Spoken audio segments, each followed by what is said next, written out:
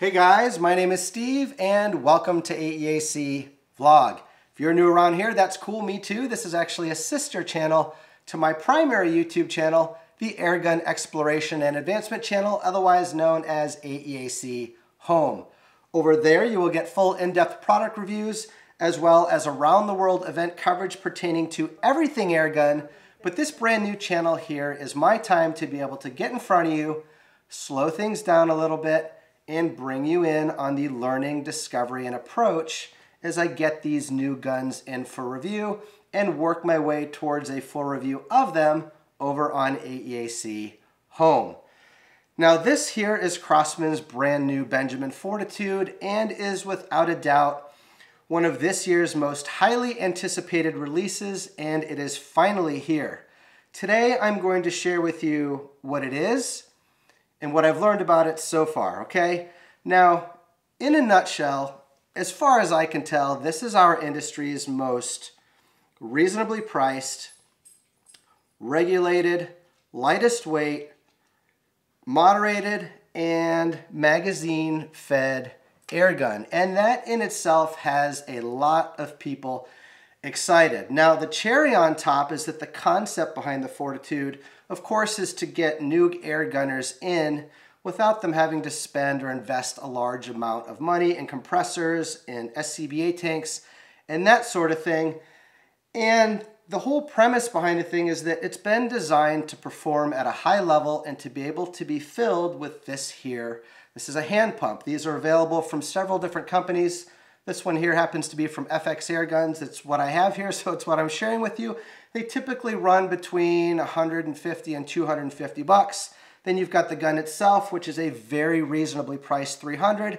And then you've got to get yourself a set of scope and mounts and some pellets, and you are good to go. And that has the airgun community very excited. Okay, so what is the Fortitude? So when you get on the forums and you read, or when you go to other YouTube channels, there's a lot of conjecture. Well, I am very blessed on your guys' behalf to be able to work directly with Crosman Corporation. This gun has come directly from them to us for review for you, and I've been working very closely with the product manager over this, Philip Guadalupe, and I'm going to share with you all the things he's taught me, and then, like I said, I'm going to bring you in on what I've learned so far after having spent a full day with it. All right, so what is the Benjamin Fortitude? Well, in essence, it is a Benjamin Marauder, Benjamin Marauder pistol upper, right? So it's a hybrid of the two, and it's a Benjamin Maximus or Discovery lower, okay?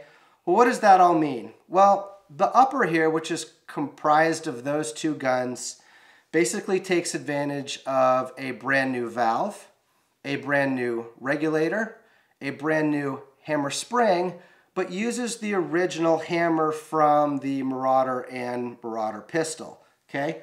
The lower here, the cylinder tube and the regulator, all right, the cylinder tube comes out of the Benjamin Discovery and Maximus. The regulator is all new, but this 135cc tube comes directly from those guns. However, this one is designed to be filled to 3,000 psi, not 2,000 psi, and they've fitted it with a brand new regulator. Okay, now the trigger also is a direct swap over from the Maximus and the Discovery. Okay, looking at the gun from the top down, the thing that completely blows my mind is that with a scope, with mounts, with 3,000 pounds of air in the cylinder, this weighs in, as you see it right now, at 6.5 pounds. So this thing is featherweight. Now, for those of you, when I put up a video, the first thing you like to bark is that gun's too heavy. Well, let me tell you, your ship has come in, guys, and this is it. This has got to be one of the lightest air guns I've ever flung around, and it even comes with sling studs on the bottom. And what that all means to you is that this is going to be most likely an excellent hunter, because you know as well as I do, one of the toughest things to do is to go out there in the field all day and carry around a heavy gun. It wears you out, you get tired towards the end of the day, you don't shoot as well. Well, this is going to be the answer to all your problems if you are one of those. All right, but the gun itself, I measured it at 42 3/4 or so inches long yesterday.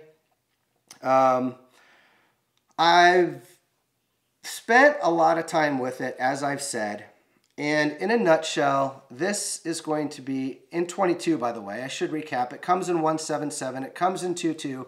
I do have confirmation from Crosman directly that they are kicking around the idea of a 25.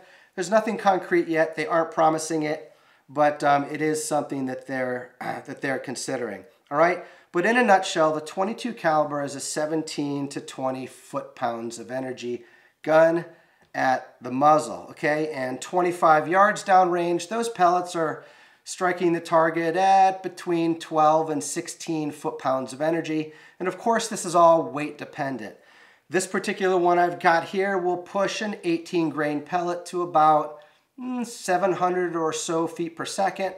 And it'll push a 12.5 grain pellet to about 775 feet per second. All right, now Crosman tells us that the gun is good for 80 to 90 shots per fill, and that's circling back to a lot of what's got the airgun community very excited. It's extremely efficient, it's hand pump friendly, right? So you're going to go through all the work one time, and then Crosman tells us you're going to get 80 or 90 good shots.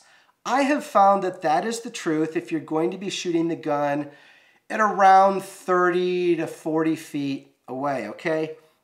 And that's because you're going to see extreme spreads at 80 to 90 shots, probably in the 40 to 50 to 60 foot per second range, all right? Now, if you decide to stay on the regulator, and what that means is that you only shoot the gun up until the point before it falls off the reg, and I'm finding that that's 1400 to 1600 PSI ish, all right? And if you stay in that range, in my experience, you're gonna get 50 to 60 good shots. And by good shots, I mean with extreme spreads of 25, 30 feet per second, so that you can shoot the gun at 25, 50, and 100 yards and not experience the drop. Once you get past about 30, 35 feet per second, you'll start experiencing drop. And once you start getting past 40, 50 feet per second, even in close extreme spreads, you'll start experiencing point of impact changes. So I just wanted to address that. You know, Crosman's coming from a good place, trying to get people in the airgun, trying to get people, recruit them into the industry and allow them to do it, you know, at a very affordable price and get a lot of the bells and whistles that you'll see on a high-end airgun, and basically create a situation where they can go out in the backyard, have some fun plinking, you know, take the gun hunting, go all day on one charge, and I think they've successfully done it here. But being that this is about a 20 foot-pound or so energy at the muzzle gun, this is probably going to be a 50, 60, 70 yard gun max if you're shooting, you know, things like squirrel and rabbit and this sort of thing, okay? I haven't had it out to those distances yet. I plan to try to shoot this at 50 and 100 yards, just like I do every gun that comes through AEAC for review. I don't know how it's going to perform, but we'll definitely drill down on that and we will find out, okay? Now, I want to touch on the barrel for a second, all right? This is a 23.3 inch long barrel, which is longer than the Marauder barrel. We talked about how it's kind of a M-Rod, P-Rod upper married to a Maximus Discovery lower. Well, the Marauder, if I'm not mistaken, uses about a 20-inch barrel. So they've made the barrel longer, and that's why you see the gun, you know, at almost 43 inches long. Well, the reason they do that is the longer you make your barrel, right, the less air you need to achieve a certain foot-pounds of energy. So that is that move is an efficiency increasing move, all right? And it kind of ties into their approach with this gun and trying to make it an all-day hunter or an all-day shooter based on, you know, we're going to find out how long it takes to pump this up from 1,500 to 3,000 or so PSI. I'll do that in the primary video, but you know, how much effort it's going to take to get out there, you know, with a day's shooting and be able to enjoy a regulated gun where those shots are very consistent, like I said, for 50 to 60-ish. All right, now, I want to touch on the trigger for a moment. I was very fortunate in that in 2016 I was able to review the Benjamin Maximus. In 2017 I was able to review the Benjamin Maximus Euro, which is the reduced foot-pounds of energy version of that gun that's primarily designed for over in Europe, but you can buy it here in the US. I love them both, all right? Now, Crosman tells me that the trigger is the same as those two guns, but I found this trigger to be a little different, all right? I circled back to the manufacturer. I talked specifically to the product manager. He says, no, Steve, it's the exact same trigger. So my guess, because this feels a little bit different than those triggers, is there's probably something going on with the interface between the trigger and the hammer and valve, all right? And what I'm drilling down on is it's basically heavier, right? I remember those triggers being 4 or 5 pounds-ish on the two Maximuses. This one is more like 6, 7 pounds-ish, and it probably has to do with the way the trigger is interacting with that hammer spring we talked about, and you know, and just making it work with the regulator and all those sorts of things. That all being said, I was able to achieve very good groups at 25 yards.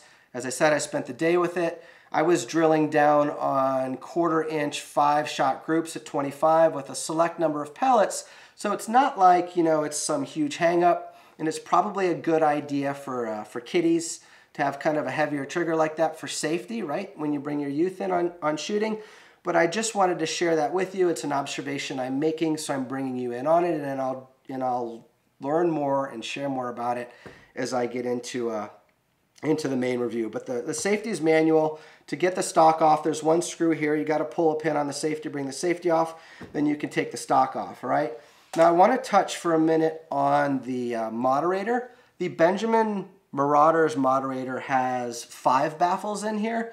This has 3 baffles in it. It's very simple. You just unscrew it, slide it off, turn it upside down. The 3 baffles in the spring will fall out, okay? Now making 20 foot-pounds of energy, right, with just 3 baffles, you would think it's kind of loud, but because the barrel's longer, because the shroud's longer, this does a wonderful job of quieting things down. Now I'm sitting here in my living room, all right, very echoey, as you can probably hear because the kitchen's right behind you, and I'm gonna go ahead and shoot this off. All right, now, I don't know how that came to you back home, but to me, that literally sounded like my wife dropped a book, you know, on the table here behind me when she was done reading it.